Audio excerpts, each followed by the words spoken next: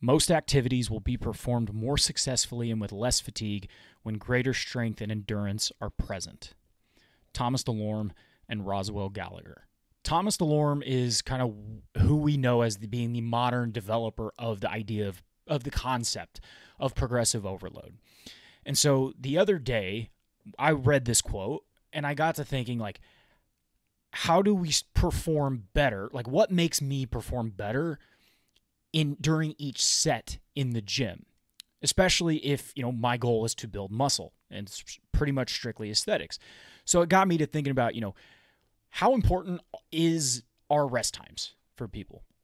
And, what is the best way to go about it? And if you were to come up to me on the street and ask me, and I didn't have any time to give any sort of nuance to anything, I would tell you 2 to 4 minutes.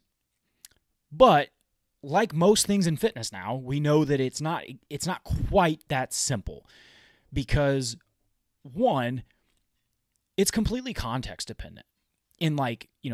For strength sports, I would tell you maybe even more on your big compound lifts.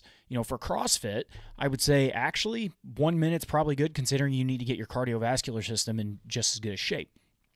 But for this video, we're really going to just focus on we're trying to either build a physique, it's all for aesthetics, building muscle, bodybuilding, whatever, right? So, and still, at that point, I would tell you, rest as long as you need to feel ready to go before your next set. And ultimately, that is the answer.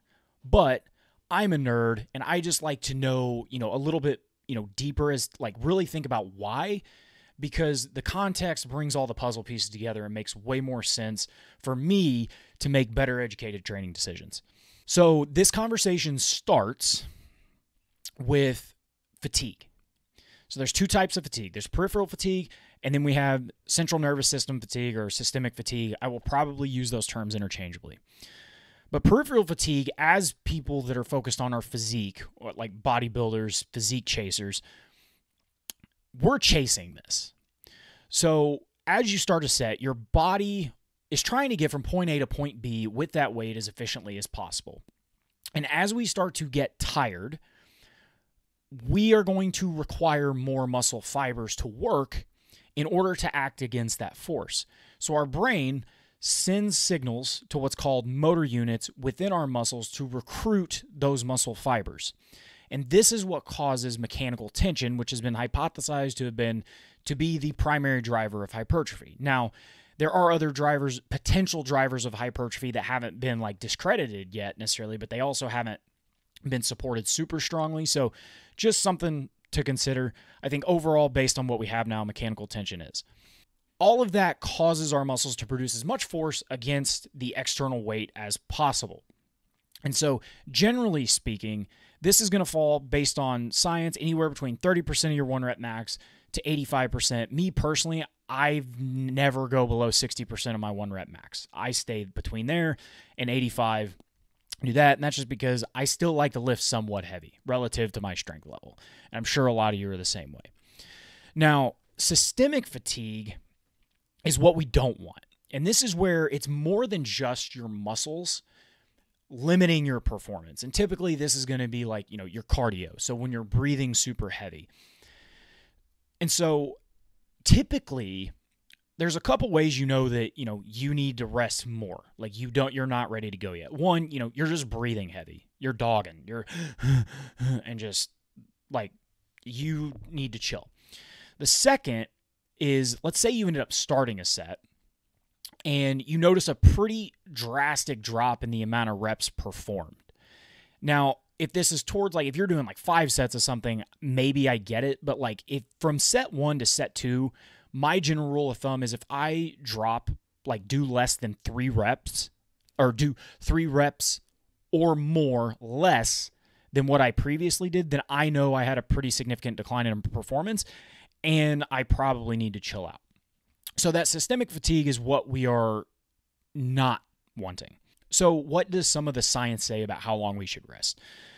Studies honestly show various times, but like a lot of different studies in this field, there are always going to be limitations and things that you have to consider. But a study done by Brad Schoenfeld and colleagues, and I think this was back in 2016, and there has definitely been more since then, but it showed that muscle thickness and strength were significantly greater in the group that had 3+ minutes of rest in between all their exercises, as opposed to 1 minute of rest. And all of these people were experienced, trained athletes that at least had over a year of training experience. So does this mean that 1 minute rests are completely detrimental? And I would say not exactly. This is where it's important to, one, look at limitations of the studies, and two, understand what exercises do and how they generate fatigue in your body. Like, pay attention to that stuff, because every person may react differently, and it's important to understand how you specifically react. So one, like in the studies, they had mentioned that, they had encouraged people to keep the exact same dietary habits and like lifestyle habits they had prior. But, especially as you go to the gym, you want to make progress. Sometimes just being selected for a study like that, you might end up, doing a little bit more to try to get a better result, because you're also in front of an audience. So on some level, these athletes were probably trying to at least, get approval or something from these scientists. Potentially, I don't know, but that is a possibility, and you have to think these types of things through. So, results could have been skewed, that there could have just been more people doing that in the 3+ minute group as opposed to the 1+.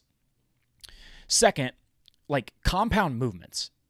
This was done based with compound movements, and we know with bigger movements like squat, bench, deadlift, you probably do need to rest longer, because the overall fatigue that happens from using all of your body is much greater than, say, a bicep curl, where it's one joint.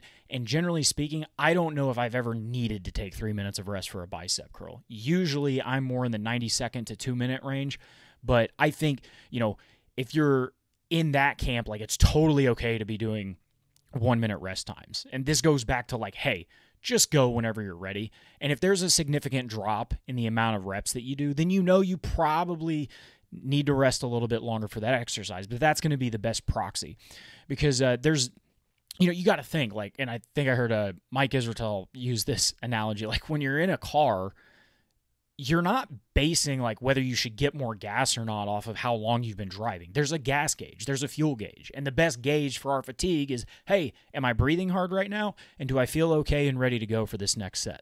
Now, it is also important to note in that study that Schoenfeld did, there was a pretty significant decrease in reps done for the bicep curl.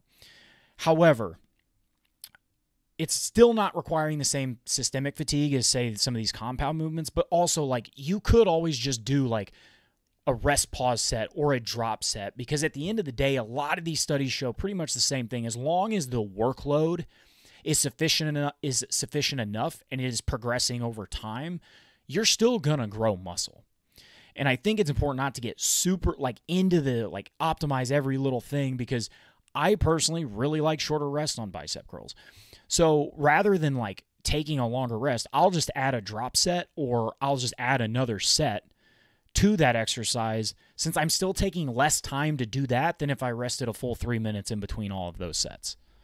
And Dr. Milo Wolf actually did a video on this recently where he went through a bunch of studies, and basically when the overall workload is equated, similar results in hypertrophy were found. There could be more with 3+ minutes, but I don't think it's really worth arguing about at this point. Let's talk about time constraints. So a lot of people, I know, are kind of limited on the time that they can spend in the gym just to other obligations, or maybe you just work out at lunch or in the morning before work, and you're pretty limited on time. In this case, I would just say do antagonistic supersets, which this is basically, you can pair exercises together, but make sure that it is not a muscle that is affecting the one that you're working in the other set. So in this case, it'd be like, you could do bench press and a barbell row, or you could even do like a leg press and a barbell row or dumbbell row or something. But you get the point. Don't do like tricep press downs. Don't do chest press supersetted with tricep press downs, because now your tricep press downs are going to affect your bench press. And then it's like almost more fatigue in such a short amount of time, especially if your rest periods, if you're only going to keep them at like 2 minutes, that's still a ton of fatigue. And you may be better off just doing an antagonistic superset. And that's the only supersets that I ever do, because I want to be able to put everything I can into the one set, into the muscle that I'm actually trying to develop. But other than that, those are the only types of supersets I do.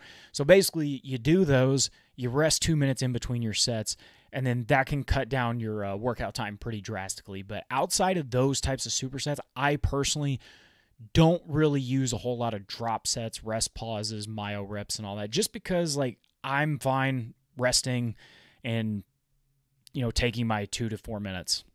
So with that being said, that's kind of the gist of everything. Just go whenever you feel like it. There might be some cases where maybe resting more is going to help you, like with compound movements and stuff. But overall, you are the best gauge for your own training. And I think you should just take with that what you will and do what you do. So with that being said, peace.